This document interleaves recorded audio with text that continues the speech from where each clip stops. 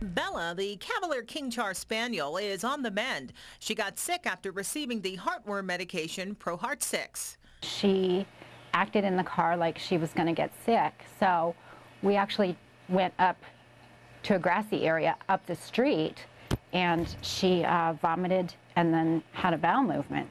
Days of tummy troubles and diarrhea kept Susan and her husband running.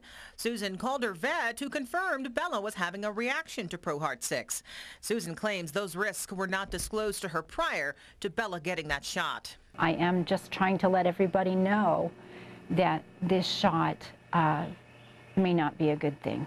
The Food and Drug Administration pulled ProHeart 6 off shelves in 2004, 3 years after its debut.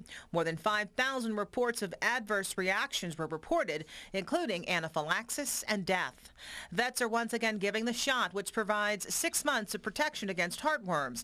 Several vets who declined to go on camera say the drug is too controversial for their clients. But veterinarian Rona Shapiro feels the drug is safe, and with any medication, reactions are possible. I used it successfully and prior to it going off the market, and never did see a serious side effect. But GI side effects are a potential side effect, as well as a serious allergic reaction. Pfizer, the maker of ProHeart 6, lists several reactions to the drug on its website, including digestive reactions. Pet owners concerned with any medication need to ask questions. It's something Susan admits she didn't do, in part because she trusts her vet. We don't normally question the advice of our veterinarians, and now I wish that I had asked more questions. In Logan, Candace Lee, NBC4.